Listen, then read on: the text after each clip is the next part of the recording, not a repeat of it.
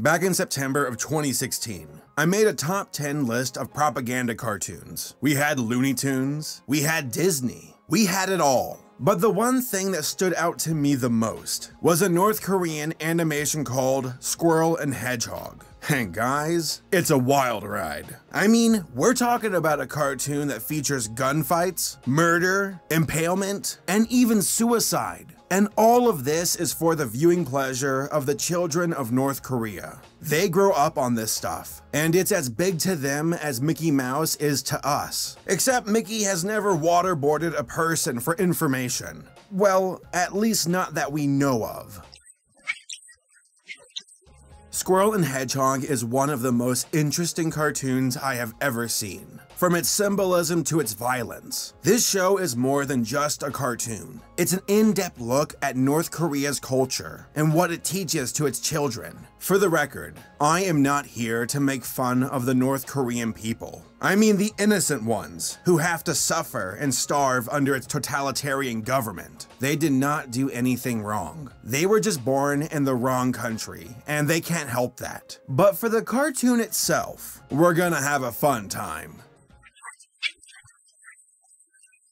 Off the bat, I need to let you all know how cryptic and scattered the information is about this show. It was made in 1977 by the group called Scientific Educational Korea, or SEK for short. Its animation studio is in North Korea, smack dab in their capital city. They are known for working on movies such as Simba the King Lion and Pocahontas 1. The Princess of American Indians, an animated classic. I kid you not. They put an animated classic in the title. Kind of a bold claim. And if you don't obey me, you know what will happen. I can be ferocious. Stop that hyena!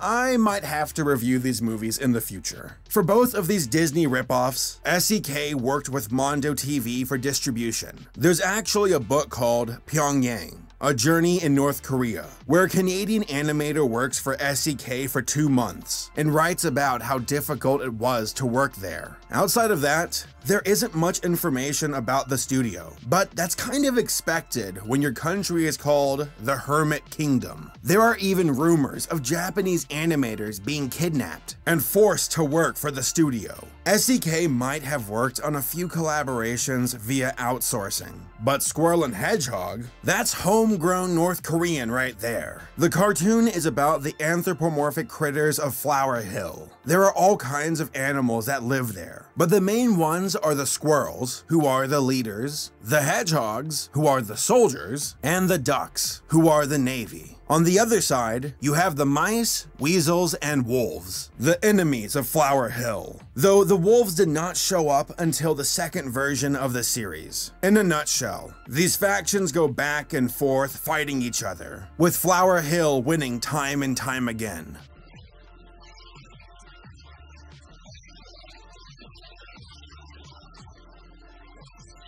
From what I could gather, there are 33 episodes of the show, though the online archive says that there are only 31. Also, most of them are not translated, so it's kind of hard to know what's going on. And that can be a problem, because this show is wild.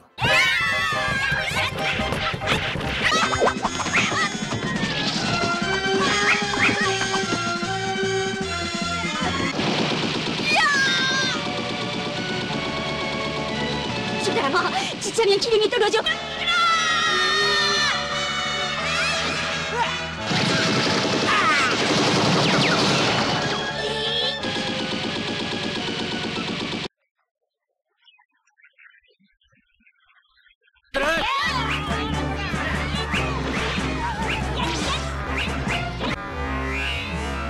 For the record, Sonic the Hedgehog came out in 1991, while the Hedgehog Soldier has been around since 1977. So that spin move of Sonic makes you think. Gotta go fast. Gotta go fast.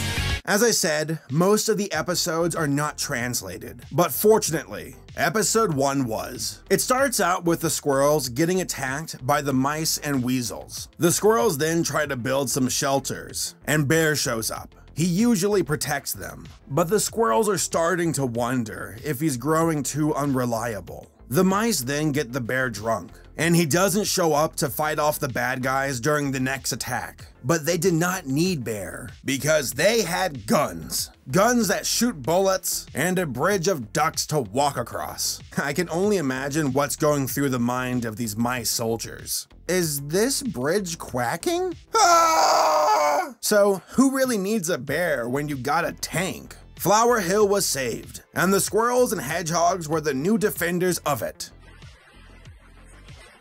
So let's break this down. There's a lot of symbolism at work here. The squirrels, hedgehogs, and ducks are the people of North Korea. Flower Hill is North Korea. The mice are the South Koreans, and the weasels are the Japanese. And the bear? That's good old Soviet Russia. Couldn't you tell? Around this time, North Korea was trying to project that it could no longer depend on the Soviet Union, and that they needed their own strong military. Again, I watched all of the episodes, and it's basically the two sides fighting one another, with Flower Hill crushing the mice and the weasels. But in the second season, the wolves showed up, and guess who they represented? America,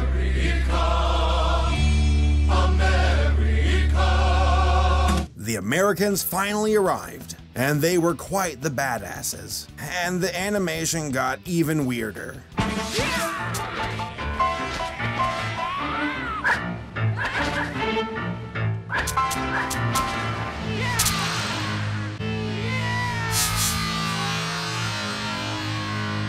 As far as the quality of the show goes, it's not terrible. I've seen worse, but this show does have some insane physics. Karate fights that would put the Matrix to shame.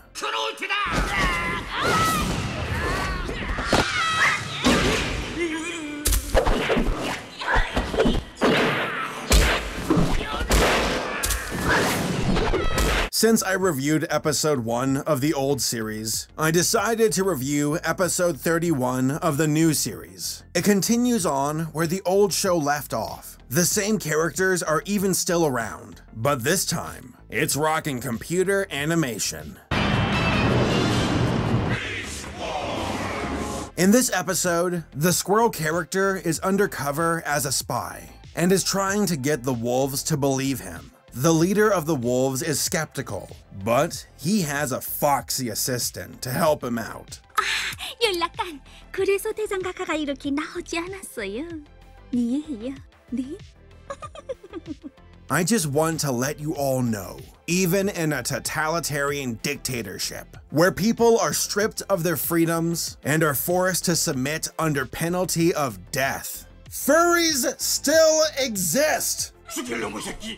I guarantee you that the North Korean people are like, for an American fox, she's kind of hot. Episode 31 includes political espionage and even executions. You know, things for kids. Also, these mega weapons are totally symbolic of nuclear bombs.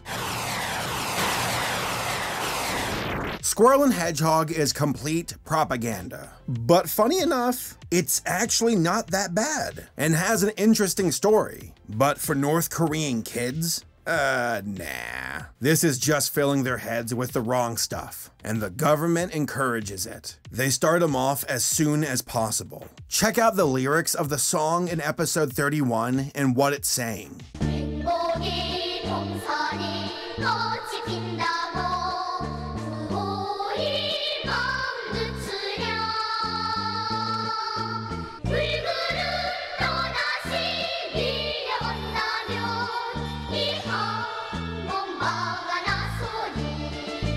The show is trying to teach kids that their home, North Korea, is everything to them, and they should fight for it no matter what. That it is perfect and everyone else is bad. That you should be honored to die for it on the battlefield.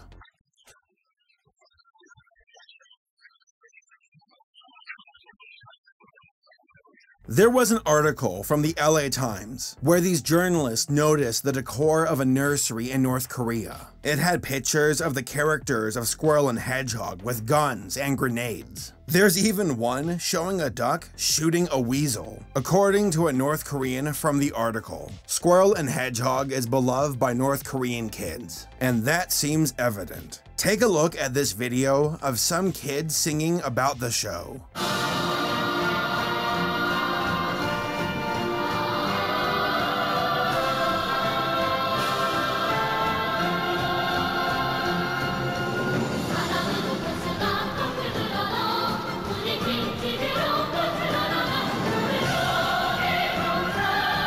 This cartoon normalizes violence against foreign countries. The North Korean government pushes this agenda in general. I mean, what kind of eye chart features guns instead of letters? This cartoon has an objective, and that's to mold the young people of North Korea, to make them into model citizens and soldiers. And ultimately, it's very sad.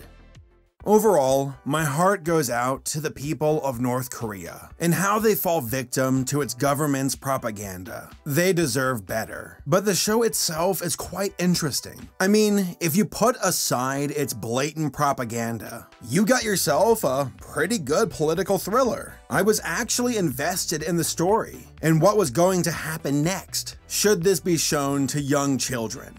No. Does this show have a negative impact on the kids of North Korea? Yes, but that doesn't mean we can't learn from it. Squirrel and Hedgehog is one of the most unique cartoons I have ever seen. It's a piece of content that truly reflects its culture, how it shapes the young minds who watch it. The same thing can be said about Americans and the racist cartoons that aired in the early 20th century. It reflected our culture at the time, but we were able to put it behind us. Perhaps someday, the North Koreans can do the same. Hey guys, thank you all for watching the video. If you enjoyed it, give it a like and subscribe for future content. Also, I want to give a shout out to my top tier sponsors on Patreon: Blair, Isfan, Chad Butler, Screenflare, Mr. Skids, and Illegally Sane. Thanks to all who support me, and thank you all for watching.